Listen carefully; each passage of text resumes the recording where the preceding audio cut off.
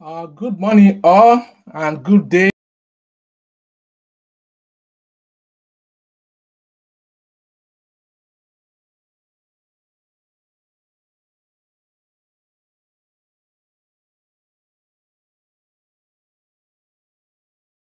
At last year's conference, I am going to play a video.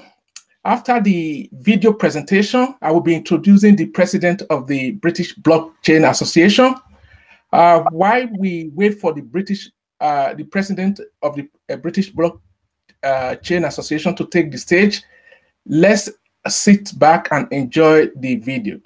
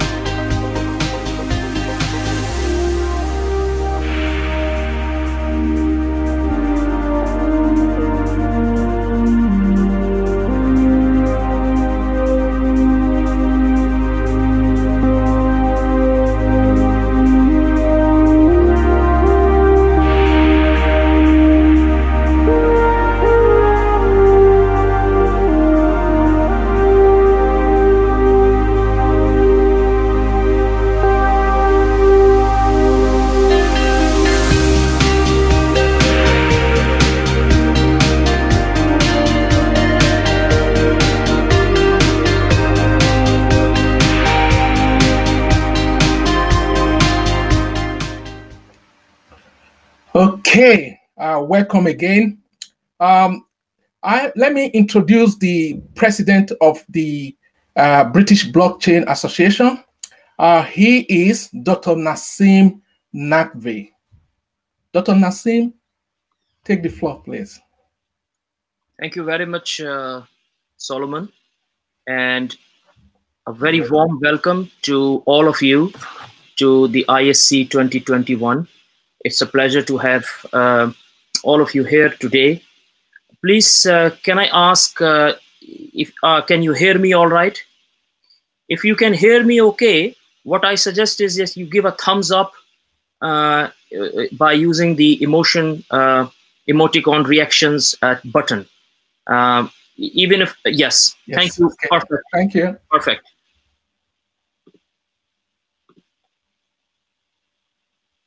Okay, I'm just going to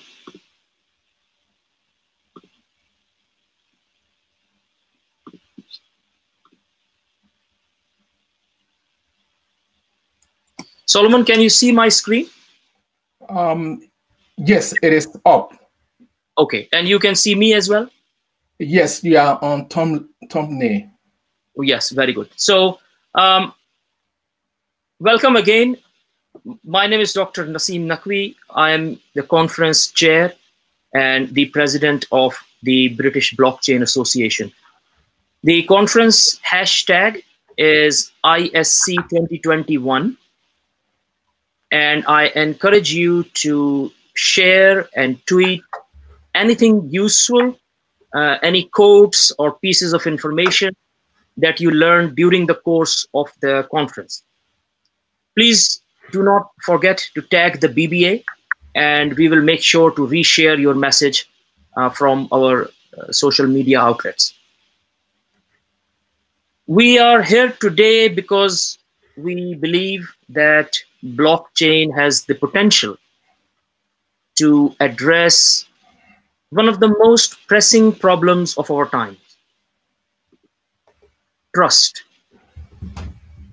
And it would be an understatement to say that there is a global crisis of trust, a crisis which is far greater than that of COVID-19, I believe, and the one which has reached epidemic proportions.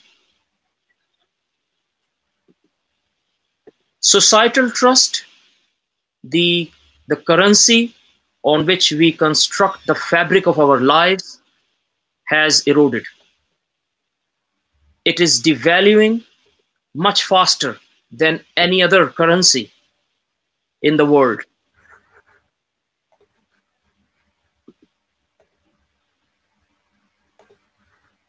With blockchain, we have hope, but technology can't win this battle on its own. To restore lost trust, it is important that we educate and reform the human components of the DLT ecosystems as well.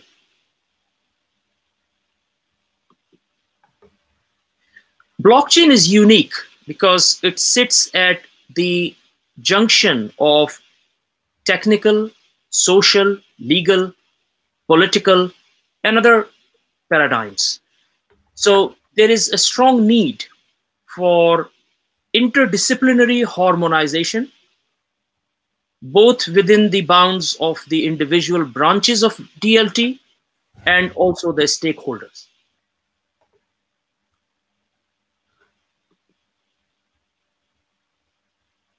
We must foster blockchain ecosystems where there is freedom for innovation, but at the same time, a sense of accountability.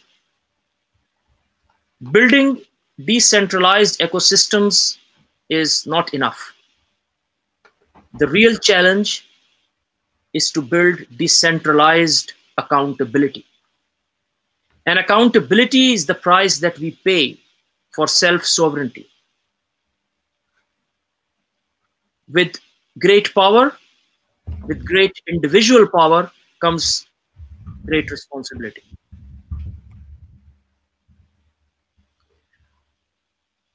I would like to say that the policies, benchmarks, frameworks, recommendations must be based on trustworthy, reliable, and reproducible information. Information that is valid, information that is tested, that has come from high quality evidence, information that is backed by robust research.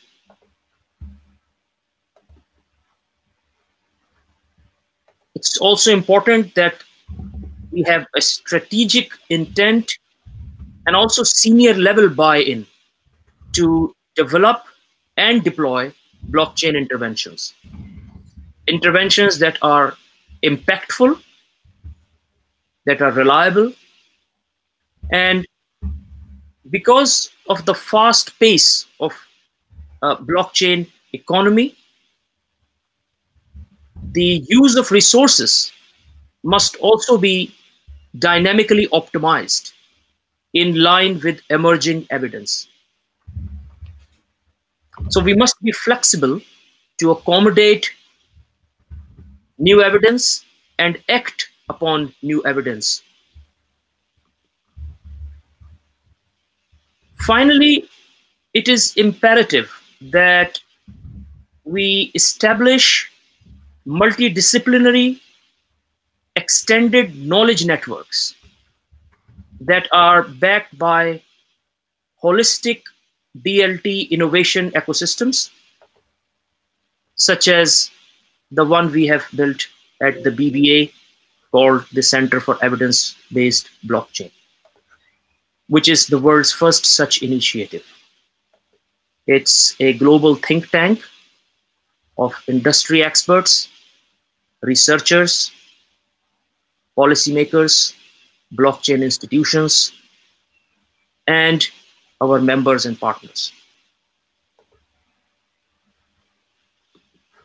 The theme of this year's conference, as you may have seen already, is success through synergy. The next generation leadership for extraordinary times. We are living in extraordinary times, and the pace of change has been accelerated by COVID-19. We need strong leadership that has the vision to make this world a better place to live.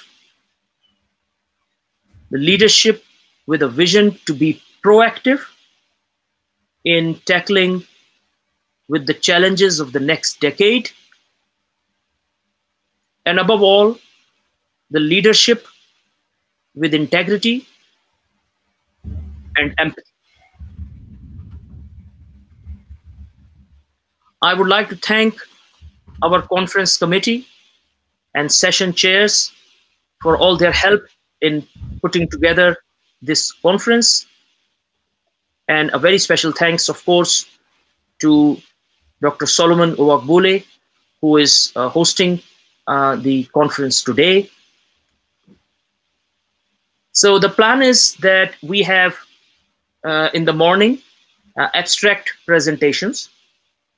There are 10-minute presentations, 10 minutes each, and you will be marked on according to a criteria, which includes a statement of the research question, methodology, your conclusions, whether the abstract or your paper made any significant contribution to science, and your overall presentation skills.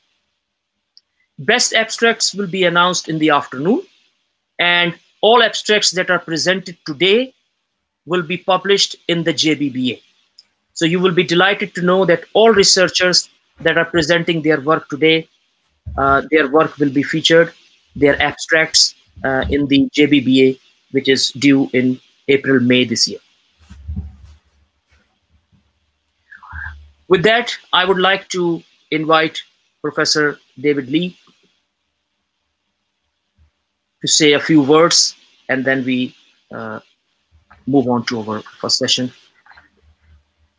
Thank you. Thank you for listening to me. Thank you, Dr. Naseem Naqvi.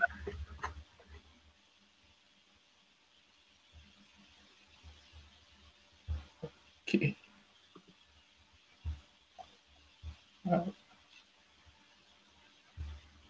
Professor David Lee, are you able to hear us? Okay. Okay, so while we wait for Professor David Lee, he did record a video in case we end up not able to have him here. We continue with the video.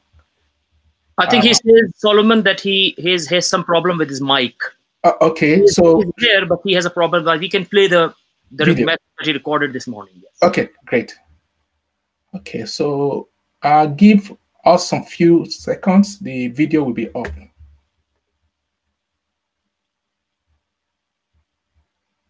Dr. Naseem Naqvi, ladies and gentlemen, on behalf of the Singapore University of Social Sciences and the Blockchain Association of Singapore, I would like to thank the British Blockchain Association for inviting us to be part of the event, and also to congratulate the association for organizing another significant research conference.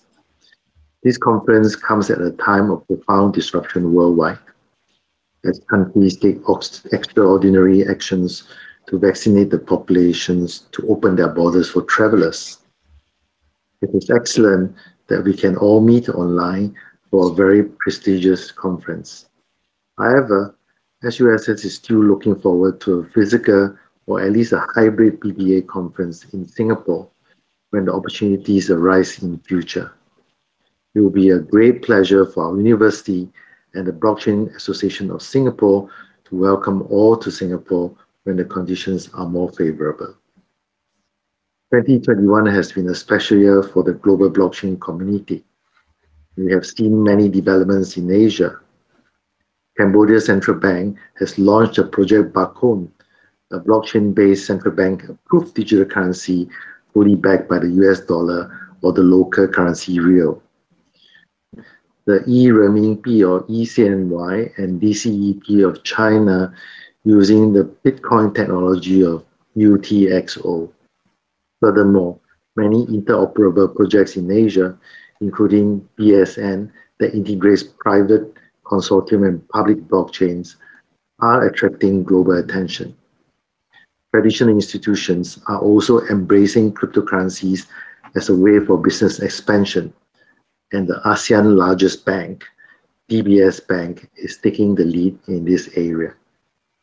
In Singapore, blockchain is used in the project Ubin for central bank digital currency, trade finance, supply chain, self-sovereign identity, national education certification, international travel health passport, and other government services.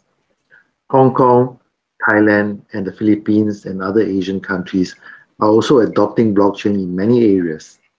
In SUSS, we have also initiated the SUSS Smart Mesh Living Lab to experiment with P2P communication and blockchain for trade and connectivity, or in short, BTC for SMEs, linking 6 international blockchain projects initiated by Enterprise Singapore. Besides, the rules and regulations are very encouraging for blockchain and the development of the token economy. The cryptocurrency and token community is also forging ahead with tokenization, DeFi, and NFTs. The image file of the digital art by Beeper connected to a non-fungible token was minted just last month and serves as a certificate of authenticity recorded via blockchain technology. Christie Auction House, which hosted the sale a few days ago, accepted payment in Ether with a value of US $69.3 million from a Singapore NFT fund. Such is the advancement that digital art form, music, and videos are being tokenized and fetching values that are hard to comprehend by those outside the blockchain industry. Many will view this episode as a speculation or a marketing gimmick and will have nothing to do with it. Others will heed SEC Commissioner's advice given in her recent speech to bankers. By building pathway to the new world technology rather than shutting it off, you will make your institution future brighter and your client relationship stronger. Commissioner Hester Peirce's foresight and views are refreshing, especially from a regulator. I'm glad that she will be speaking today, and I'm looking forward to learning more from her. The Monetary Authority of Singapore released a consultation paper on the proposed new Omnibus Act for the financial sector on 21st July 2020. The consultation period was closed on 20th August 2020. The proposed act is a standalone legislative framework that aims to enhance and consolidate MAS regulatory power concerning financial institutions and the digital services across the financial sector, including technology risk management, AML, CTF, virtual service provider, and others. If and when implemented, the Omnibus Act is not just a tweak of the Security Act, but the beginning of a fresh look at token law and is likely to be significant and impactful to the overall Singapore token services regulatory framework. Under the leadership of our leader, Editor-in-Chief of JBBA and President of BBA, Dr. Naseem Naqvi and Dr. Murid Hussain, Secretary of BBA, the BBA conference has developed a strong reputation for bringing leading researchers together with thoughtful discussion on governance, privacy protection, ethics, strategy, risk management, incentives, and project management. The authors of these research projects are respectable scientists. And as an editor for the journal, I'm delighted to see the high-quality discussion of cutting-edge research to broaden the frontier of blockchain knowledge. It is especially timely to discuss ethics, privacy, and inclusion. Given the tens and thousands of page views and thousands of unique visitors each month from more than 150 countries, I hope that the journal can continue to meet the needs and quest for professional knowledge in blockchain. And of course, that's with all your help. This third Blockchain International Scientific Conference is an excellent platform for expanding this mission of connecting the blockchain ecosystem. It is supported by no fewer than 41 international organizations, university and corporate conversant in emerging technologies, risk management, blockchain adoption, digital assets, tokenization, supply chain, and logistics. It is indeed challenging to communicate with many senior executives who have never been in contact with crypto tokens, decentralized finance, and non-fungible tokens. If we can produce evidence that is convincing and we can communicate in a way that's easy to understand, there will be many more to join us in our quest to explore the latest innovations, implementation, and strategies to drive blockchain business forward for the good of mankind. It is currently heartening to see regulators, corporate leaders, academicians, and research students joining us in evidence-based research and disseminating the research output through this conference. Like me, I'm sure many of you are looking forward to attending the sessions and learning from them. Finally, I would like to thank all participants and the organizations for their support and BBA staff for their organizations and contributions. I look forward to an exciting time with engaging discussions ahead. Enjoy the rest of the conference. Thank you. Okay, thank you. Right, so the next session will be coming up. That will be the blockchain research abstract presentation 1. So I'm going to end this session now, so we will all go to the lobby in preparation for the next session. Thank you so much. Thank you.